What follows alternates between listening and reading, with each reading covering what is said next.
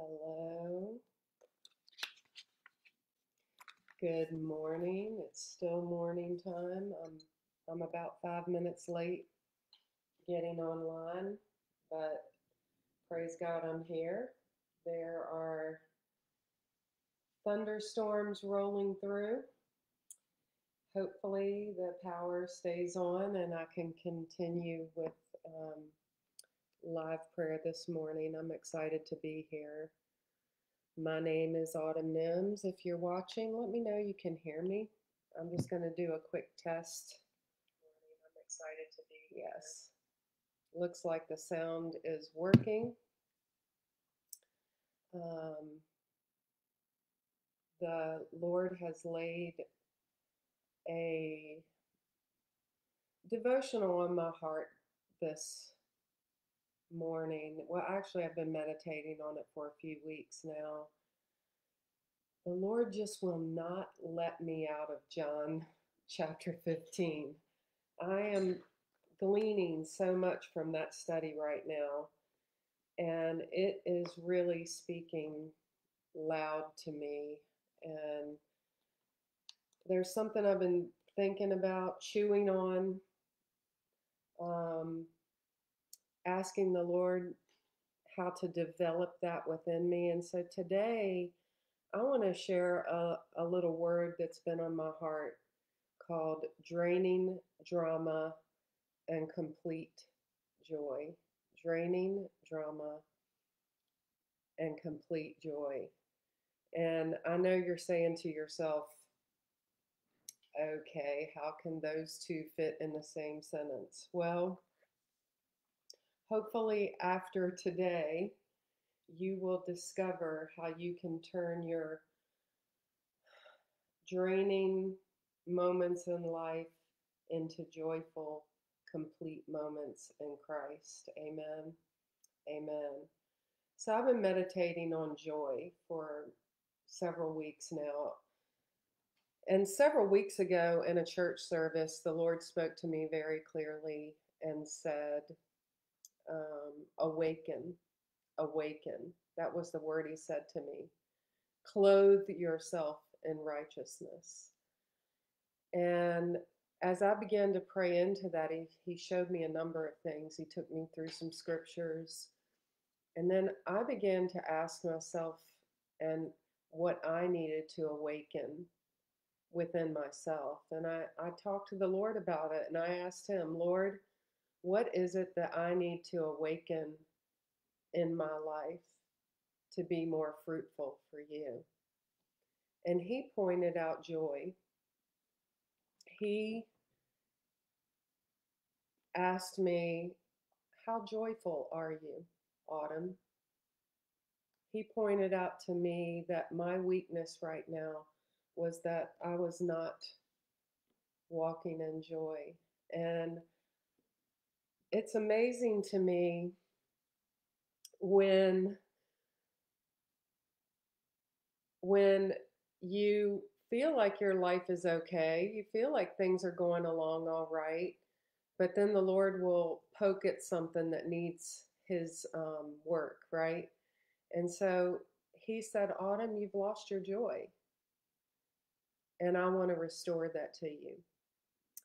And for me, as I've been doing this, I have discovered that joy is almost like um, unforgiveness. You think you've forgiven someone, and you've prayed about it, and you've repeatedly taken it to the Lord and asked the Lord to help you with it, but then you find yourself um, meditating on what that person did again, or going over the initial event in your mind, and you decide you're going to take it back to the Lord again.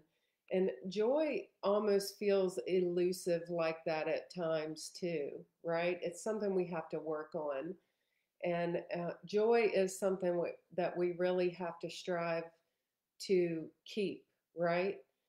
And I have learned that my joy was not complete. My joy was not full in Him. And the Lord pointed that out to me. He said, where is your joy? Where is the joy of the relationship that you have with me? You're not displaying it. It's not readily evident to those around you. And so the past few weeks, I've been on a journey with the Lord, and I asked the Lord, show me in the scriptures where I need to focus and restore the joy of my salvation. Bring me back, Lord, to the joy of my salvation. That's been my prayer. Show me where I'm lacking joy. And listen, I'm going to watch for comments on I have my phone going at the same time. So if you have comments, I'll try to answer those. Let me know you're here. Let me know you're watching. All right, I'm going to read in John 15. This is where we're going to start today, and then we're going to pray. We're going to pray about joy. All right, I'm reading in John 15, verses 9 through 17. As the Father loved me, I also have loved you. Abide in my love. If you keep my commandments, you will abide in my love, just as I have kept my Father's commandments and abide in his love. These things I have spoken to you, that my joy may remain in you, and that your joy may be full. This is my commandment, that you love one another as I have loved you. Greater love has no one than this, than to lay down one's life for his friends. You are my friends if you do whatever I command you. No longer do I call you servants, but a servant, for a servant does not know what his master is doing. But I have called you friends, for all things that I heard from my Father, I have made known to you. You did not choose me, but I chose you and appointed you that you should go and bear fruit, and that your fruit should remain, that whatever you ask the Father in my name, he may give you.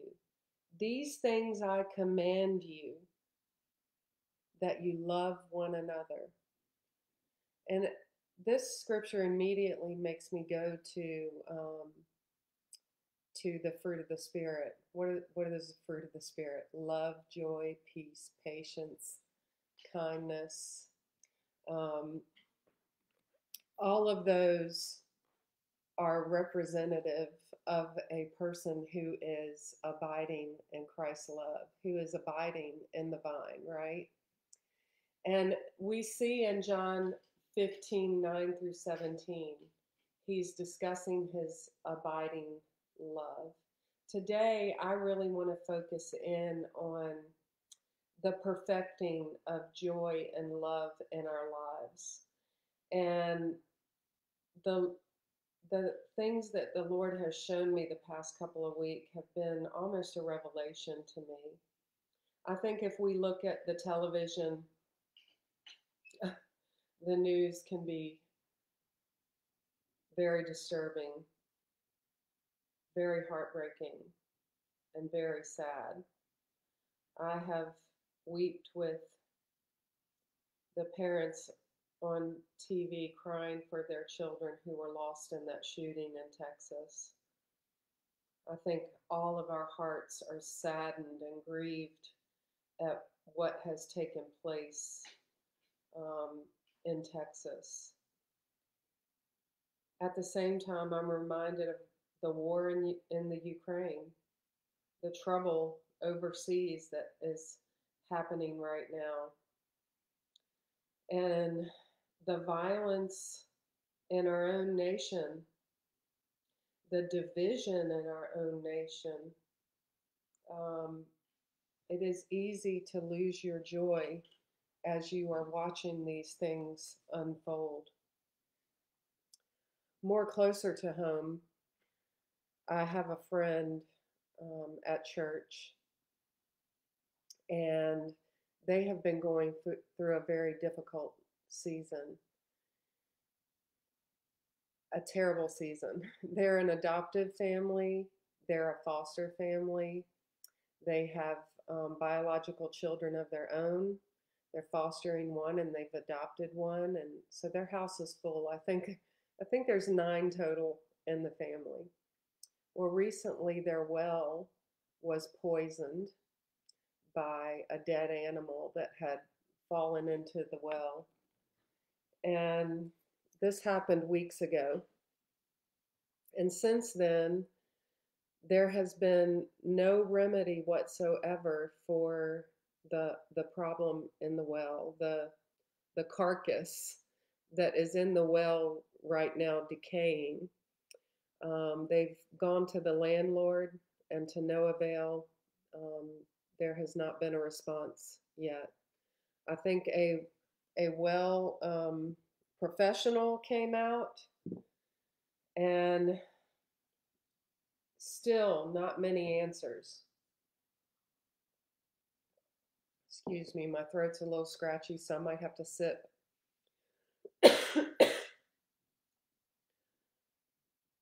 um, and now recently, um, they haven't been using the water in the house for weeks now. So they've had to go to other homes to take showers. They've had to rely on folks to bring meals to them. So the church has rallied around them and really tried to meet as many of their needs as we possibly can. And friends and family are doing the same. But you can imagine the emotional toll that that would start to take. And a friend at church called me the other day and she said, Autumn, I really feel like we're supposed to go on that property and pray over that property and pray over that family. And when she said it, it immediately resonated with me. And um, so I did a call to action at our church and I asked folks to go to the property, pray over it, and ask God for the answers, because right now it looks like, without legal action, nothing is going to happen. And long story short, several people have been to the church. One lady um, went and prayed over the property, anointed the well with oil, um, asked God to intervene. Another lady did the same thing. And then I decided to go, and I drove my car up onto the property and began to pray. And as I was praying, I felt like the Lord gave me a glimpse of the heartache that that family was experiencing right now with not having running water. One family member had been sick for some time, believed to be from the contaminants in the well. Um, and actually, God worked a miracle yesterday. That family member had become very sick, ended up in the ER, and the church rallied and prayed. And I just talked with the mother just a few minutes ago to ask her permission to tell this story. And she said, You absolutely can share this story with anyone that wants to listen and hear. But her son was deathly sick yesterday morning and had gotten worse and worse over the past few days. And so they were told to bring him to the emergency room, which they did. And what they were told was scary. And she called on the church to pray. Well, actually, her sister did. And then we began to pray. I began to call on the name of the Lord for him. And God worked a miracle yesterday. She said it was a miracle. She said because what they were saying was wrong, and how sick he was. She believed God healed him in that emergency room And even today, he is showing signs of recovery. So we're praising the Lord for that. We're praising the Lord for answered prayer today. But as I went up on their property to pray that day, God gave me a glimpse of the heaviness that family was experiencing. And I just wept before the Lord. And I asked the Lord to cover them and protect them. And I asked the Lord to restore to them the joy of their salvation despite their circumstances. I ask the Lord to protect their children from any harm because of the contaminants in the well. I ask the Lord to bring a speedy remedy to this well situation. And we've really just been praying for the answers to come because right now there doesn't seem to be a clear solution on how to handle this, but we know that God has the answer, right? We also know that difficult seasons can give birth to a greater capacity for joy. And that is what I have been praying. Lord, give me a greater capacity for joy. Give me what I need to walk through every life circumstance with joy in my heart and joy on my lips. The Bible says, let everything that has breath praise the Lord, right? So we want to have that praise on our lips all day long, every day. But that's a challenge sometimes when we're facing difficult circumstances, right? But the Lord offers the solution in His Word. And I have been praying and asking the Lord, what is the solution to restore the joy of my salvation? And He took me to John 15 again. And I know my last three teachings have been on John 15. It's because the Lord continues to keep saying things to me. And He took me right to verse 11 of John 15, and it says, "These things I have spoken to you, that my joy may remain in you, and that your joy may be full," or your joy may be complete. There is draining drama all around us. I bet everyone listening today can name a circumstance that has been draining you. I bet those that are listening today can name a circumstance that is drama, that is taking your attention away from what's most important in life. But Christ promises that our joy can remain in those times, and our joy can be full and complete. If we look at those verses, we see that the Father's love, the Son's love, and our love are all intertwined, all connected.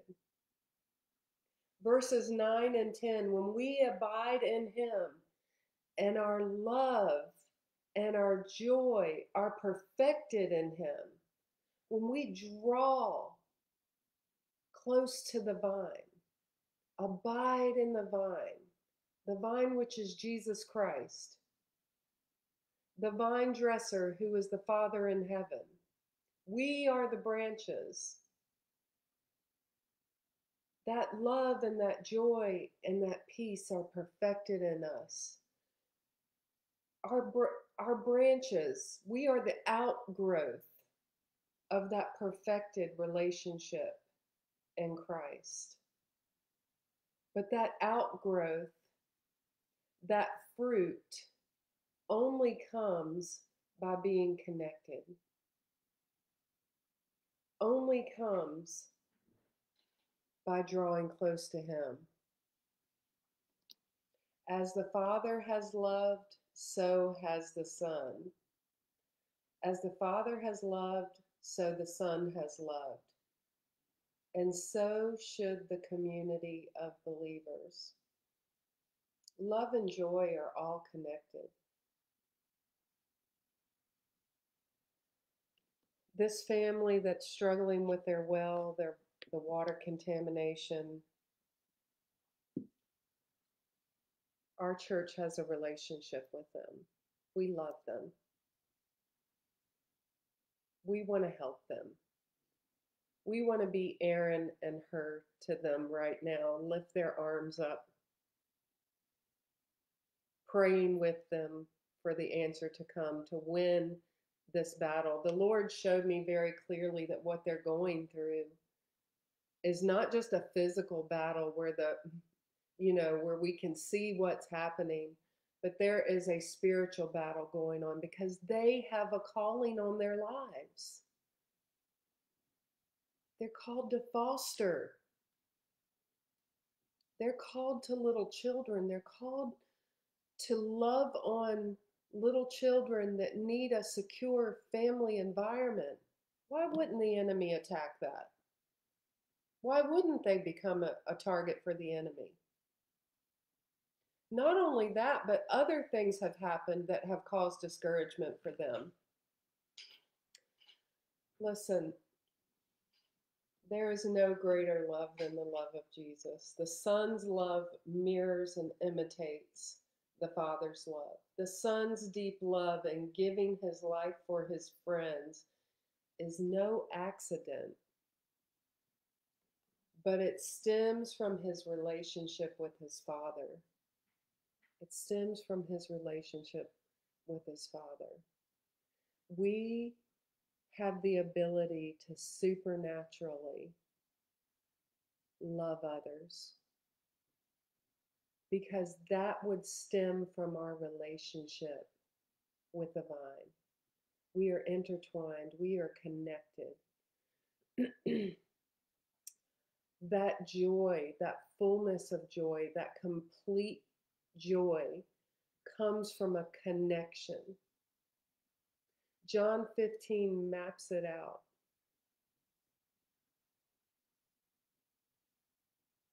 I am the vine, you are the branches. Abide in me. Draw near to me.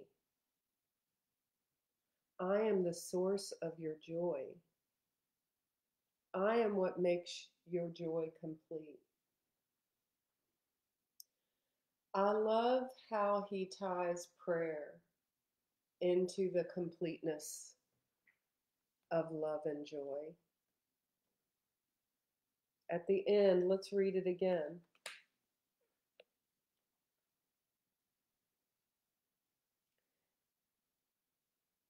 He says, I'm sorry, lost my page.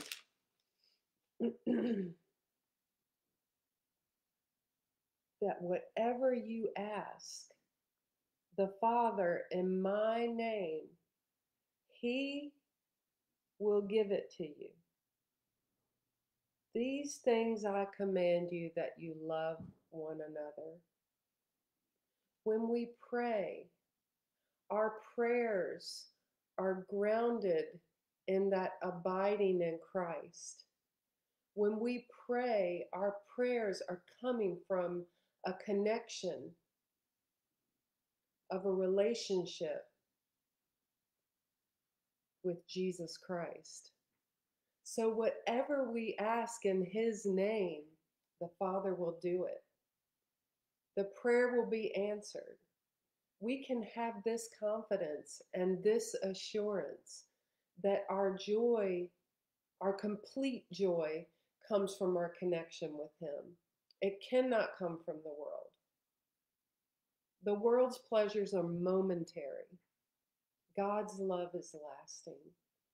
Our abiding outlasts the limited opportunities that the world might offer. Our abiding puts our joy where it should be. If you are looking for joy in some pleasure in the world, God help you right now, because that's going to be a painful process for you. Your joy comes from your connection to Jesus, comes from our intertwined relationship with Him. That's where we find our peace. That's where we find our joy. That's where we find the joy of our salvation. I'm going to pray in just a minute for those out there that may need a restoration of joy, that may need to find the joy of their salvation. That moment when you gave your heart to Christ and there was just this overflowing relationship and joy coming from that beginning. We have to monitor where our affections lie. I had let the cares of the world steal my joy. I'll just be honest with you. The past year has been hard. My husband came out of cancer treatments. I was diagnosed with cancer. A number of other things took place that were just very draining, and the enemy tried to take away my joy. But thank God that my abiding relationship with Him revealed what was happening. And so now I'm taking measures. I'm taking measures to spend time daily just praising Him, because the word of the Lord says, put on the garment of praise for the spirit of heaviness, right? The word of the Lord says, cast your cares on Him, for He cares for you. If we learn to do these things, if we learn to have that abiding faith, that abiding trust, that abiding love, walking closely with Him, spending time in His Word, nothing will steal our joy. Though this world is shaking, we can remain firm and steadfast in Him. Though our lives are not going perfect right now, we can still walk in peace and joy and the love of the Lord. Our joy is complete in Him, and that comes from abiding in Him. Psalm 16:11 says, you will show me the path of life. In your presence is fullness of joy. At your right hand are pleasures forevermore. And I love this one. John 16:33 says, I have told you these things so that in me you may have peace. In this world you will have trouble, but take heart. I have overcome the world. That should bring us overwhelming fullness of joy, knowing that Christ came to overcome the world, the heaviness of the world, the influences of the world, the demonic agendas in the world today. We see it. We know it. We have the ability to ask anything in His name, and He will do it. Prayer is the key. Drawing close to the vine is the answer to the fullness of joy.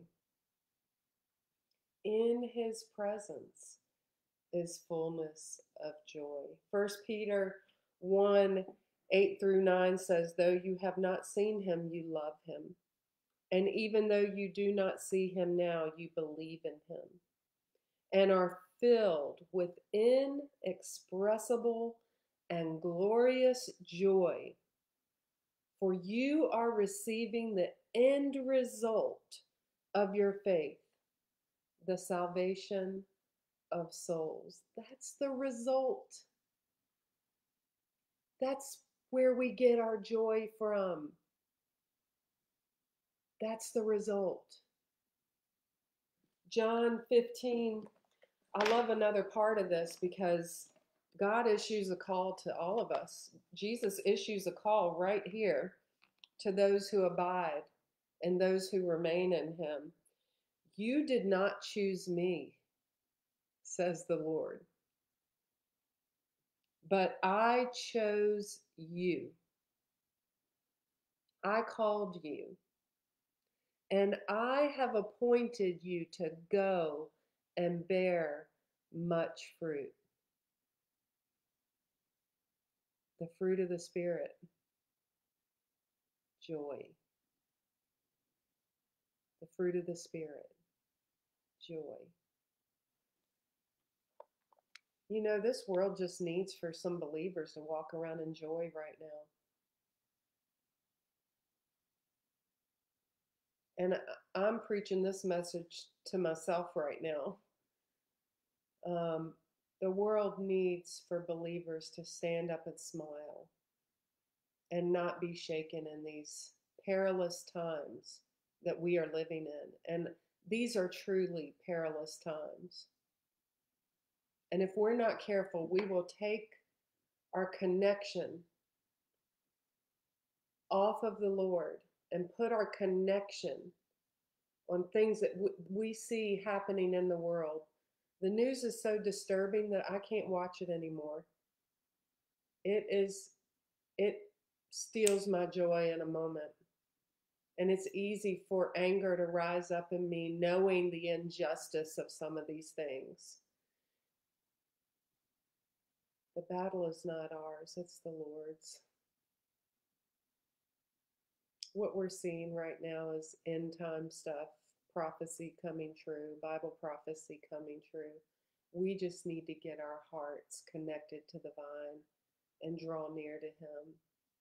We need to pray for those who need prayer. We need to draw near to the Lord, strengthen our hearts so that we can take courage in difficult times.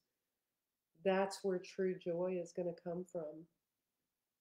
That's when the persecuted can stand up for the Lord and say, I believe in him and I will not turn back, because of that connection.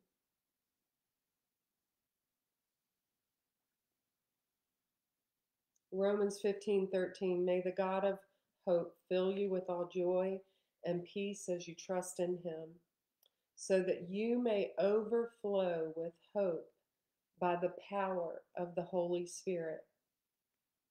So that you may overflow. That comes from a connection. That comes from a hunger and a thirst. That comes from spending time in his presence. That comes from drawing near to him.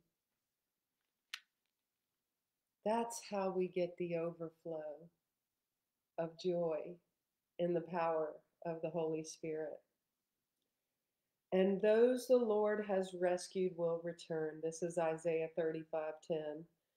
They will enter Zion with singing. Everlasting joy will crown their heads. Gladness and joy will overtake them, and sorrow and sighing will flee away. That's a promise in Isaiah of the overwhelming joy that we will feel when God brings restoration. I want to close with a thought from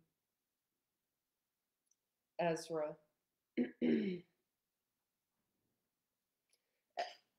In Nehemiah, actually, it's Nehemiah, I'm sorry.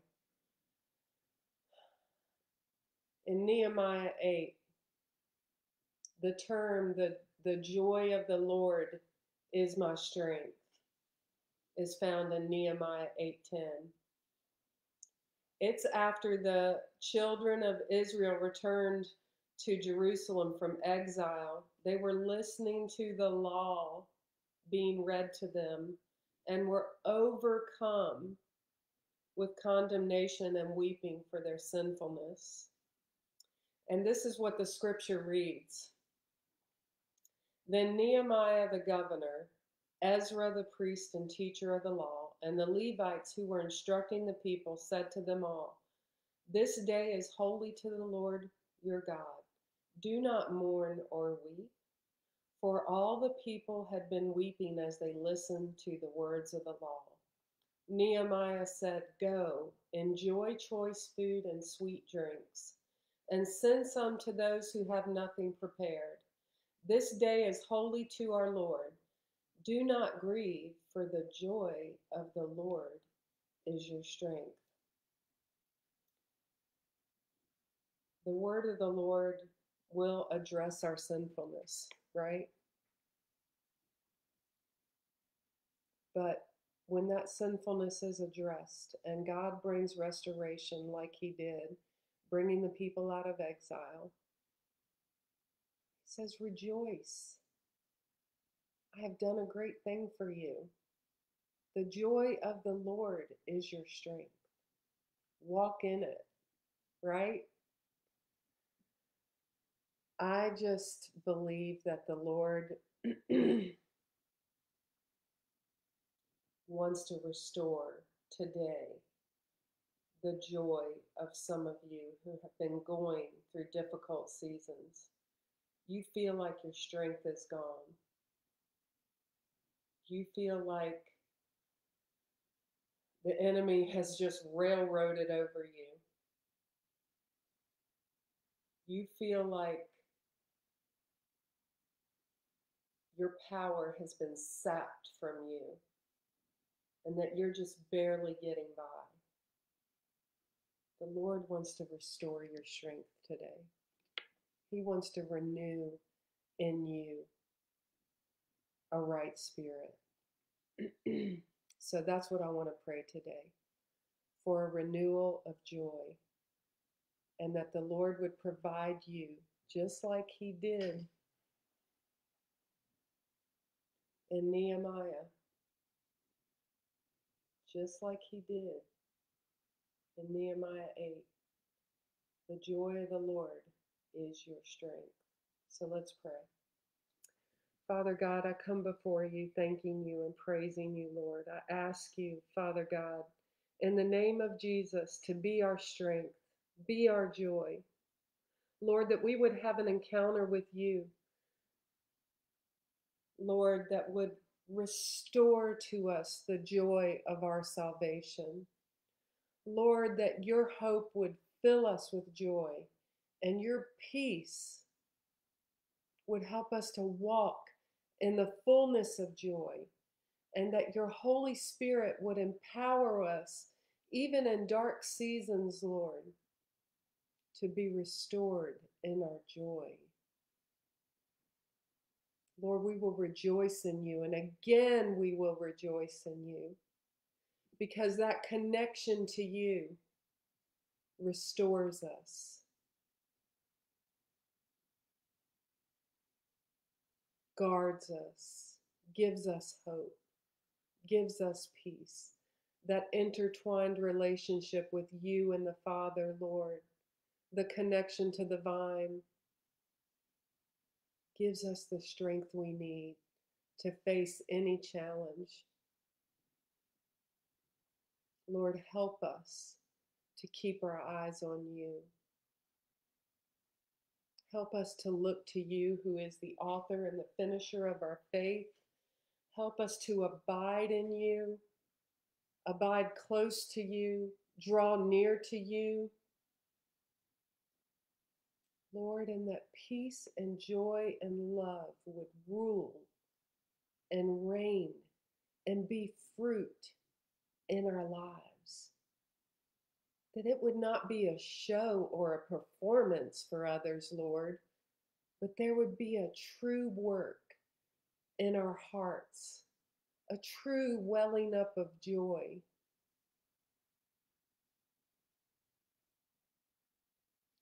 Father, that we would not base our joy on the daily things going on in our lives, the daily challenges in our lives, Lord, but we would base our joy in you.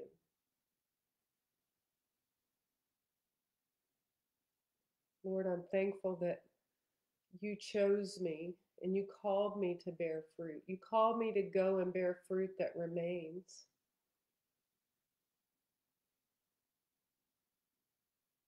Lord, help me to live out the fruit of the Spirit every day in my life. Father God, help me to be the kind of believer that walks in love, that, Father God, that you are glorified, that your name is glorified in my actions, in the way I carry myself, in the way that I behave before others. Lord, that my joy would be full, my love would be a supernatural love for others. Lord, that I will walk in the peace that passes all understanding, because that's your provision for me when I remain connected to the vine. Lord, that I would be long suffering with those that get under my skin, that test me, that cause me to take my eyes off of you, Lord, that I would be long suffering towards them, that I would pray for them, that I would be patient, that I would be kind. Lord, that you would fill me with your goodness and your faithfulness, Lord, the fruit of the Spirit. Lord, that in you I would produce much fruit. Lord, that those who are watching right now, Lord, that you would begin to build the fruit of the Spirit within them, that they would connect to you, connect to your vine, that they would find their strength, their love, their joy perfected in you because of that connection. Father God, yes, this world brings trouble, but your scriptures say that you have overcome the world and that Satan can have no power over us. And so, Lord, I thank you that I can walk in your power, that I can walk in your Holy Spirit, that I can draw my strength from you. I love you, Lord. I love you, Lord.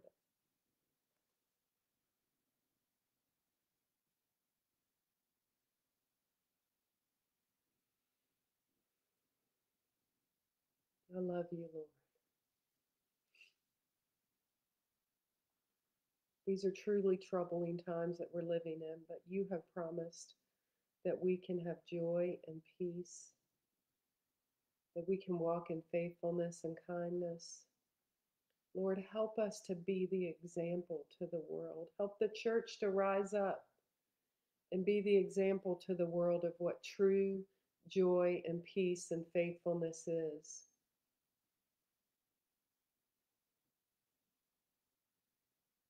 Let the church be the church, the body of Christ that rises up, that overturns evil for good.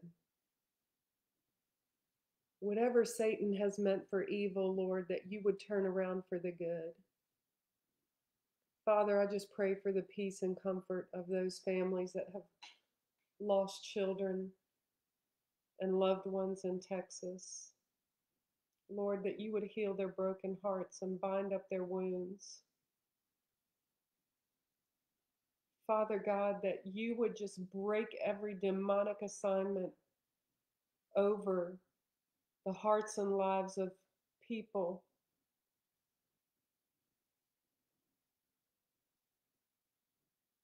True evil was perpetrated there. But Lord, I pray that your true love would rise up in God's people to surround and love on those families that are hurting. Because you are true joy and love and peace and goodness and kindness. Lord, that we would be that example to the world. Lord, that that well would spring up in us of joy and peace and goodness and kindness and long suffering and faithfulness.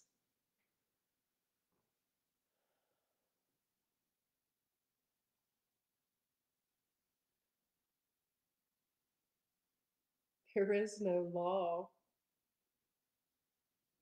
when we're exemplifying the fruit of the Spirit.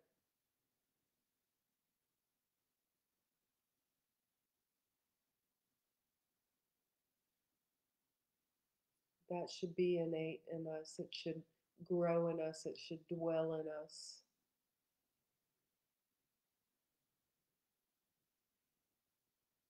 Lord, we have removed you as a nation from our schools, from our government, from our from every area that's important, Lord, and forgive us as a nation that we've turned our back on you. Lord, help us as a nation to cling to you, to hunger for you, to thirst for you. Help us as a nation to turn our hearts back to you. It is sin that is ravaging the world right now. It is sinful hearts perpetuating evil upon the earth right now.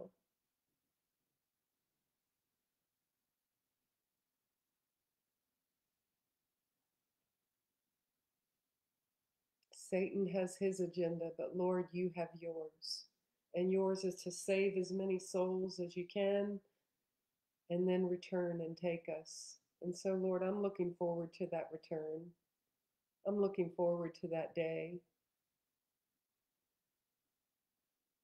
But in the meantime, Lord, may I be found faithful, doing your work, living for you, trusting in you, carrying out your call in my life with effectiveness.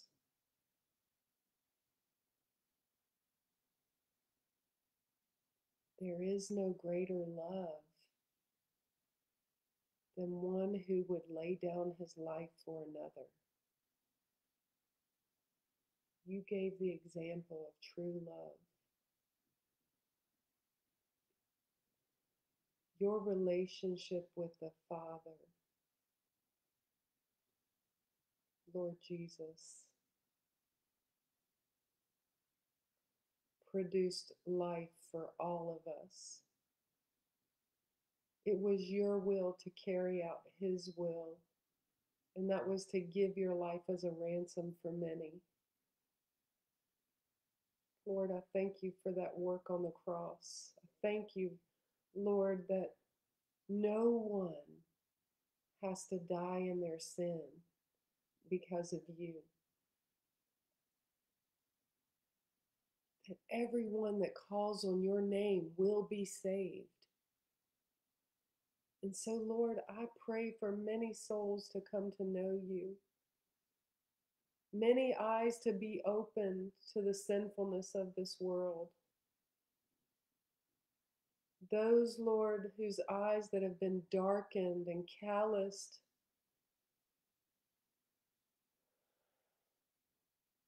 I pray you'd open their eyes, remove the blinders and the scales from their eyes so that they can see you as their Savior, so that they can see that the government can't save them.